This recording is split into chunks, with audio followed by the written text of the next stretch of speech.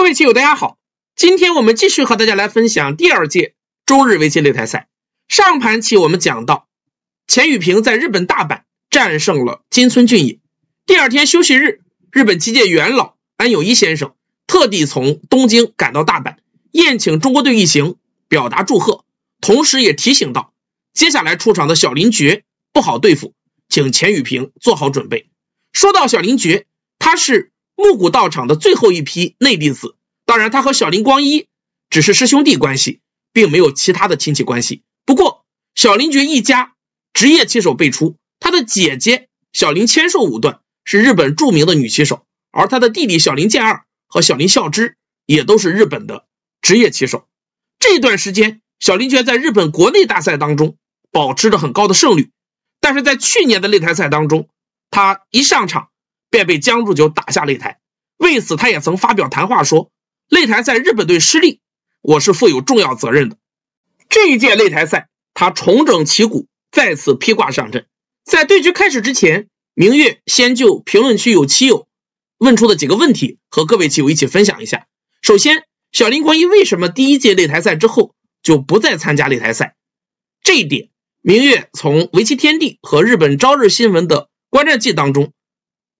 得到了一点消息。在围棋天地当中刊载了小林光一的夫人木谷里子写来的一封信，当时为中日友好，中国围棋协会授予了小林光一中日围棋交流贡献奖，而给了木谷里子贤内助奖。木谷里子在信中说道，她的父亲木谷实和她的丈夫小林光一一直致力于中日围棋的交流，但是由于赛程紧密，小林光一在某些地方做的还不够。这虽然是谦虚之词，但是结合朝日新闻的观战记，小林光一在第一届擂台赛当中一共下了7盘棋，6胜1负，取得6连胜时，日本国内一片欢腾，但输给聂卫平之后却遭到了接踵而至的批评。小林光一一定也很委屈，赢了是应该的，输了就被骂，而且往返中日之间比赛对他国内头衔战的赛程也产生了一些影响。同时擂台赛又没有奖金，务实的小林光一觉得出力不讨好，还不如专心致志于国内的头衔战，多拿几个头衔，因此此后他就不再参加。第二个问题，有棋友说日本为什么直接不把六超派上场，这样中国队将很难获胜。第一，六超当中的赵志勋是韩裔，林海峰是华裔，如果日本连这2位都派上场的话，那么即使赢了，作为当时自认为上手的一方，日本队也很没有面子。而且从擂台赛我们可以看到，日本剩下的4位超一流也是轮番上阵。第一届是小林光一和加藤正夫、藤泽秀行九段坐镇，第二届是武宫正树和大竹英雄。所以当时擂台赛对中国而言意义重大，但是在日本棋手看重的更多的还是自己国内的头衔战，因为毕竟这才是真正他们的收入来源。这和我国的情况是不同的，当时我国国内的比赛较少，只有国手战、新体育杯、全国个人赛等，而且这些比赛也大多没有高额的奖金收入。当时国内棋手以国家荣誉为重，主要的收入来源是工资与津贴。闲话不多说，接下来我们进入棋局。1986年6月2日，小林觉与钱宇平之战在日本开战。执黑的小林觉选择了星小目开局，白棋同样应以星小目。下一手棋黑棋挂角，白棋拖上去的时候，黑棋选择了顶的下法，白棋挡住，黑棋扳。下一手棋白棋长。以现在的眼光来看， AI 的建议是黑棋打吃完之后可以在这一带脱先，直接回到右下手脚，这样速度极快。但是在当时这样的下法并不多见。我们继续来看实战当中，黑棋选择了直接贴出，白棋扳，以下形成了大雪崩的复杂变化。白棋立下，黑棋从左边立，这个地方在以前的定式里面，白棋接下来有外拐以及吴大师发明的内拐诸多的下法，但是以现在 AI 的观点来看，大雪崩的很多招法并没有必然性，当然很多东西明月也不太理解。接下来明月把自己粗浅的一些认识和各位分享一下。这个地方首先第一点，在姜维杰九段的 AI 定式大全当中，白棋外拐的下法胜率要高于内拐。限于时间的关系，我们先将内管结合实战的几个变化和大家一起来分享一下。这个地方实战当中，白棋选择了内管，黑棋断，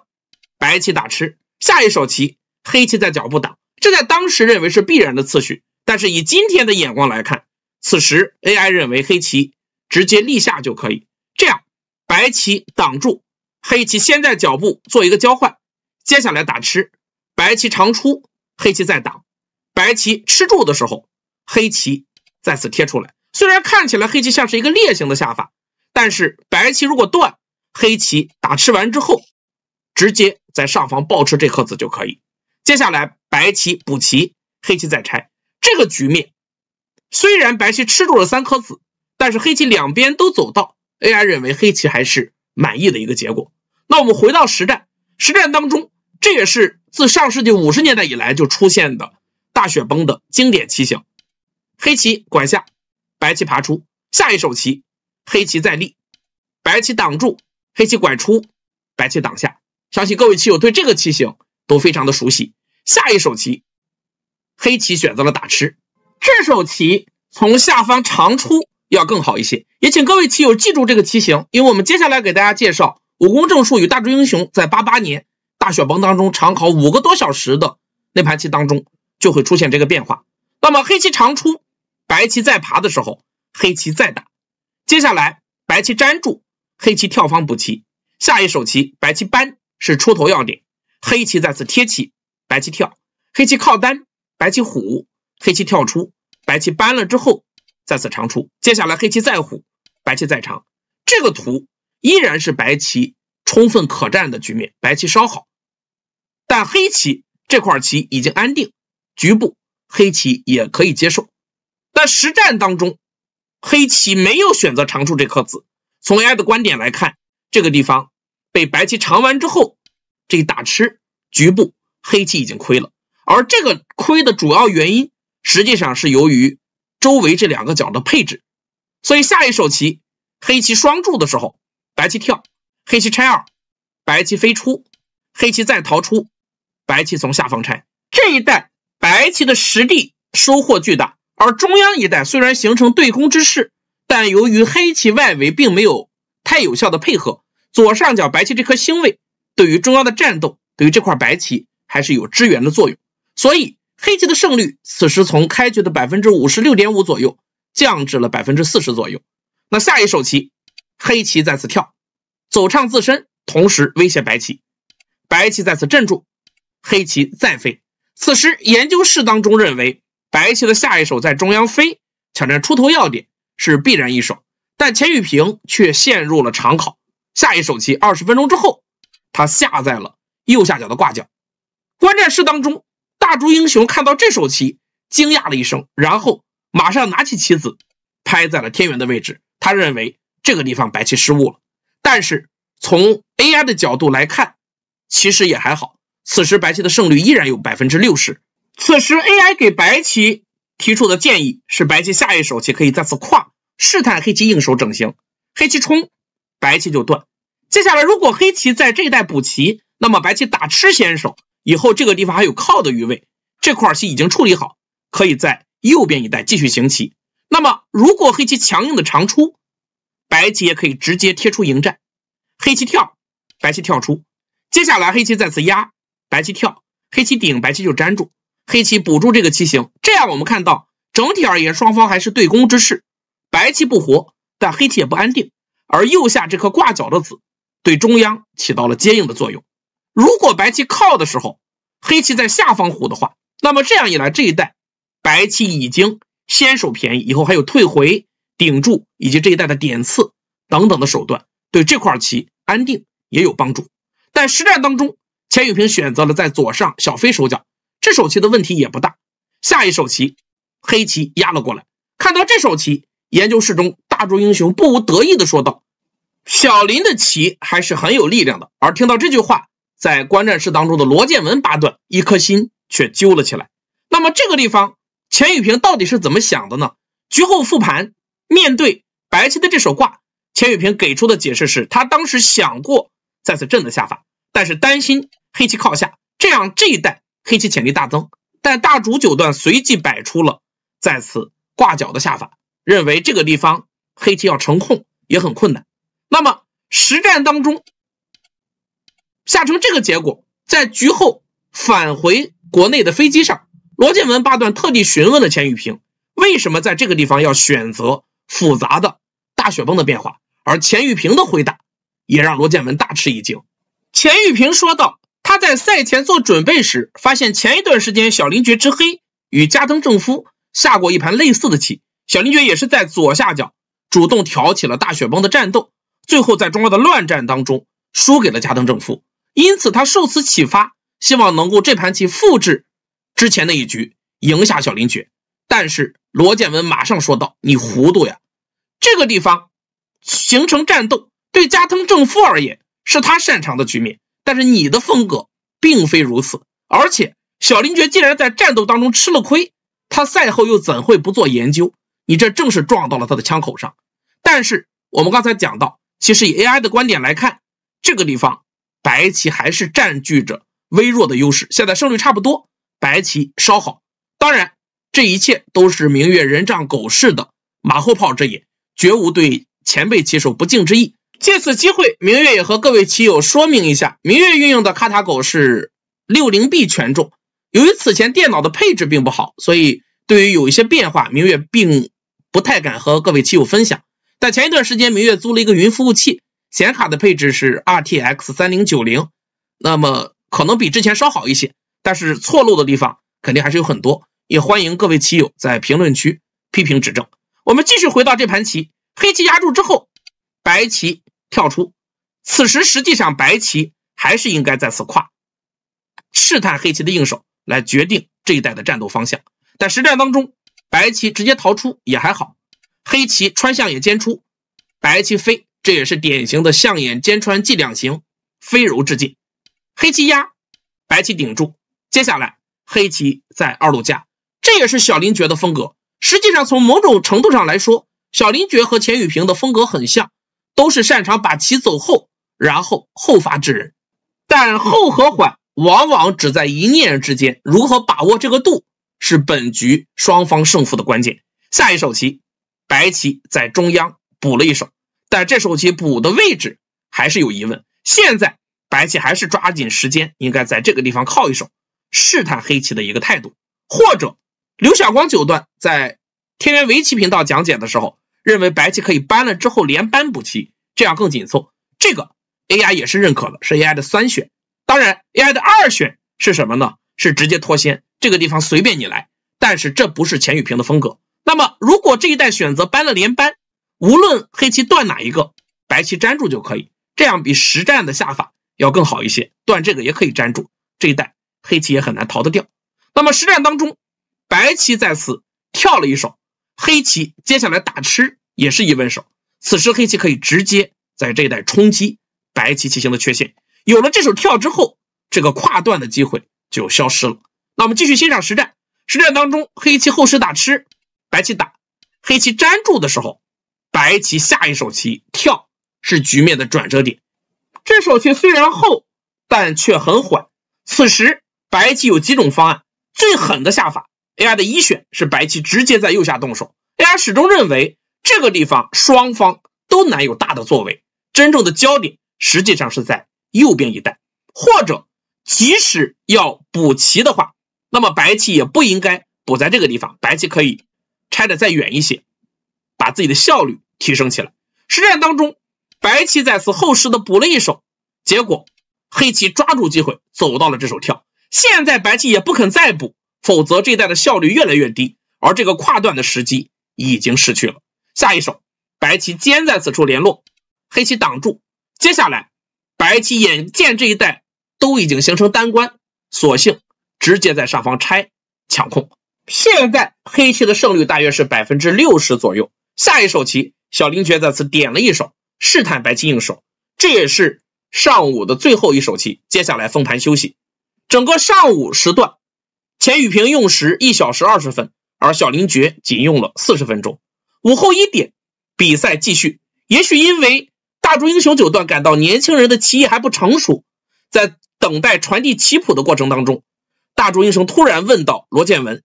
天才与勤奋的问题。罗建文说道，现在的年轻棋手，有才能的往往用功不够，而用功的却偏偏缺乏才能。大众英雄说，在日本棋坛也是一样。他随后感慨道，所以100年才出一个吴清源。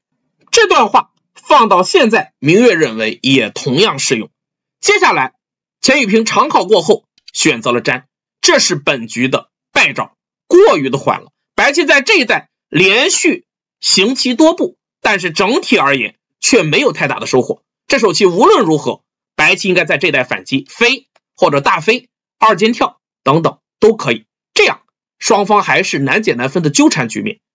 但实战当中，白棋随手这一粘，接下来小林觉开始发动，从这个尖开始，黑棋的胜率一路攀升。下一手棋，白棋只好联络，防止黑棋再次虎断。黑棋就简明的冲了之后再冲，白棋粘住，黑棋挡了过来。实际上现在黑棋这手挡稍有疑问，此时最大的还是右下这一带，因为毕竟黑棋中央一带已经变厚，这样的话黑棋的胜率大约有 80% 左右。实战当中黑棋在此挡了一手，胜率 65%， 而白棋接下来又下了一步还手，此时白棋在上方继续挡住围控，这手棋出现了严重的问题，此时白棋还是应该脱先在右下走。这一带虽然看起来黑棋有冲了之后搬下或者飞下等等的手段，比如说这个样子，那么白棋可以直接再次挂角，另辟新的战场。脚步本来也不是容易成控的地方，因为毕竟左边二线还漏着风，但是实战当中白棋沉溺于在上方继续捞取实地，被黑棋先手便宜到之后，下一手棋黑棋终于走到了右边的大场，这手棋走完之后胜率已经稳定在 80% 以上。下一手棋白棋分头限制黑棋连片，黑棋逼住，白棋拆二，接下来黑棋二路飞，而白棋又继续挡了一手。回国之后，国家队集体研究这盘棋时，聂卫平九段指出，白棋此时应该尽快脱身，他建议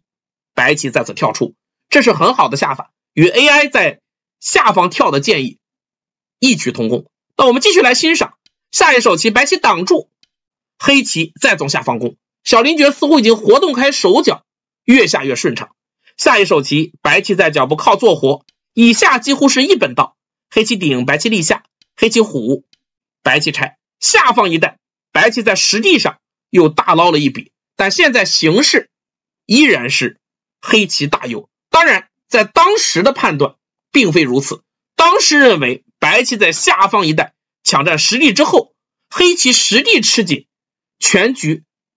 面已经变得细微，但实际上黑棋在这一带是有巨大的潜力的。我们继续往下欣赏下一手棋，小林觉似乎也有这样的判断，认为不强攻白棋难以获胜，所以直接震了过来。下一手棋白棋在下方飞，处理自己右边3颗子，瞄着在此扳断反击的手段，黑棋就厚实的挺头。这两手棋从震到这步长，小林觉长考了1个小时的时间，此时双方的用时已经追平，各用了2小时40分钟。下一手棋白棋再次靠做活右边这块棋，黑棋扳，白棋退，而接下来当黑棋顶的时候，白棋下出了挡的这手棋，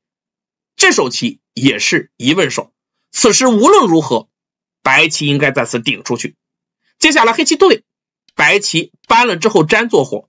这一带黑棋先在上方一带交换一手，然后再次冲的时候白棋可以再次冲反击，这样我们看到整体而言白棋并不会死，而外围一带还有一些借用。不过黑棋此时也不会强杀，可以再次守住角，这样黑棋实际上已经追了上来，依然是黑棋优势的局面，但比实战要好一些。实战当中白棋挡在此处的目的是强调黑棋外围有个断点，要紧住黑棋的气。接下来黑棋选择了二路夹的下法，小林觉在此前震以及下方挺头的时候已经下定决心要对白棋发动猛攻，白棋此时也退无可退，只好再次冲出，黑棋爬，白棋长出，接下来黑棋顺势补住断点，白棋拐，黑棋退，下一手棋白棋跳了出来。从胜率上看，此时黑棋的胜率已达到 95%， 但是在当时却并不这样认为。研究室当中认为小林觉的强攻并不冷静，白棋逃出之后，一旦这一带白棋顺利做活，那么黑棋整个中央一带的收获并不明显，这样白棋就有了翻盘的机会。小林觉似乎也是这种判断。罗建文八段在观战记当中写道，他开始感觉到了事态的严峻，血液往上冲，满脸通红，香烟一根接一根的抽着，而另一侧的钱宇平不停地挥动扇子，并时时的出着长气。双方都意识到决定胜负的关键时刻到来了。但局后回到国内研究此局时，聂卫平九段指出，现在黑棋并不需要强攻白棋，他给出的建议是黑棋在此先手挡下，白棋补活，然后黑棋在上方逼住。这样由于白棋大龙未活，这一带白棋也不敢贸然打入，如果黑棋全部成控，局面依然是黑棋大优。而这一点与 AI 的判断完全重合，但 AI 给出的观点有一个次序要先走，就是黑棋一定要把这个先尝到。双方在这个地方都没有去走这个，其实也很好理解，职业棋手在这一带总是保留这个点，不希望让白棋粘住，使得这一带白棋的气增加，头变硬。但是黑棋的观点是，尝完这个之后，黑棋自身已经完全安定，然后就按照这个次序，下一手棋黑棋很小心，不是在此逼住， AI 建议黑棋可以小飞，只要确保这一带实地不失，白棋大龙总需要处理，这样黑棋就大优。那么我们继续看实战，实战当中小林觉用尽了所有的保留时间，下一手棋强硬的靠在了边上星位，屠龙的态度已经非常明确。接下来白棋单退，不给黑棋借用，黑棋压住，白棋退回，继续护住这个空，防止黑棋再次搬下的手段。而黑棋做足准备之后，下一手棋镇住，总攻开始。白棋跳出，黑棋在上方搬，白棋冲完之后打，黑棋简单准备两下之后，下一手刺了过来，开始破野。白棋粘住，黑棋跳封，接下来白棋挡，这手棋就目数而言是很损的，因为被黑棋唬住之后，以后黑棋这个挡就成为了先手，白棋再拐，黑棋已经不予理会了。这样的话，这个局部目数有亏，但是现在大龙死活重要，也顾不上这些。下一手棋白棋终于是挡了下来，黑棋跳，白棋再次冲。现在小林觉面临选择，如果黑棋挡住，这是 AI 的一选，那么这样的话黑棋把这一带护住，不需要杀白棋大龙，局面依然是黑棋优势。那么实战当中之所以黑棋不挡，观战记当中写到，他担心的是白棋在此断的下法，黑棋接下来如果继续长出强杀，那么白棋打吃先手，这个成为先手，黑棋再补，白棋的压还是先手，下手的扳异常严厉，黑棋顶住的时候，白棋一做野就直接活棋了，这与小林觉此前的意图不一致，所以实战当中小林觉选择了强硬的退，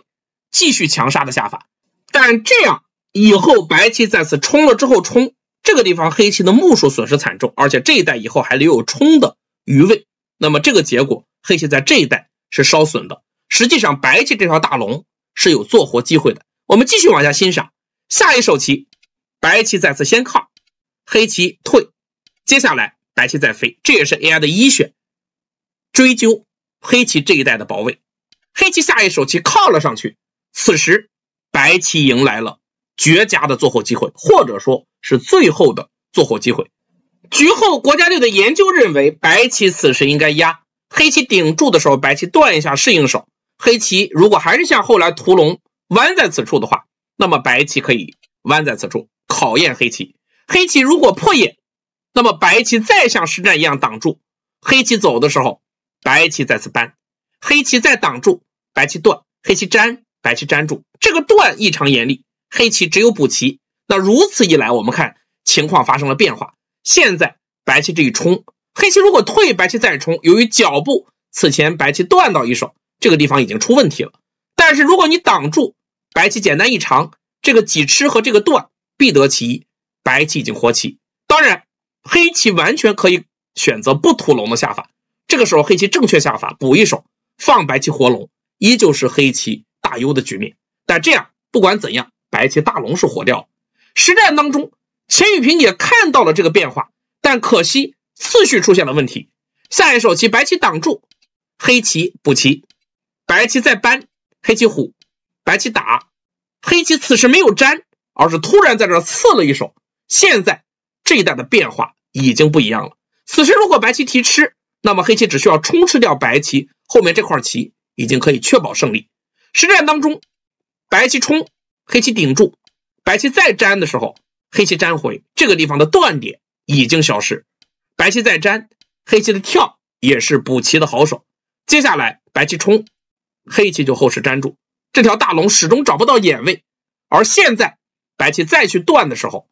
黑棋立了下去。局后钱宇平说到，他实际上最后没有看到的是这手力。那么这个地方他以为黑棋会再次打吃，这样的话我们看这个局部呢，白棋跑，黑棋打，白棋再跑，黑棋吃的时候，白棋有恰吃的手段，黑棋提掉，白棋打，这个是活棋。同时他还计算到，如果现在黑棋再次打吃的话，局部依然是有棋的，因为现在白棋可以再次做野，确保这只野黑棋要杀只有点进来，白棋下一手挡住，黑棋再走的时候白棋可以打吃，黑棋只有跑，这都是一本道。接下来白棋打，黑棋提，白棋再打。现在由于气紧，黑棋粘不住，那么黑棋补棋，白棋一提，黑棋再提回，这只眼成为真眼，这也是一只真眼，白棋打龙也活掉了。但是归根到底，钱宇平还是漏算了黑棋的这步立的下法，这样黑棋在此鱼形立完之后，白棋已经无棋可下。现在白棋如果挡住，那么黑棋就加，你再去走这些打吃都没有用，逃不出来的。实战当中，白棋先粘住，黑棋就扳，下到此处，钱宇平投死。本局也非常可惜，钱宇平在开局阶段实际上是占据了优势，但是在上方一代的战斗当中，或许是由于过度的悲观，也或许是由于紧张，白棋行棋过缓，给了黑棋机会。黑棋在这一代先手变强之后，接下来在右边的处理当中，小林觉发挥的非常完美，最终赢下了本局。下一局将移师中国的新特区深圳，由邵振中登擂挑战小林觉。下盘棋我们再和大家分享。今天的讲解就到这里，感谢大家关注，下个视频再见。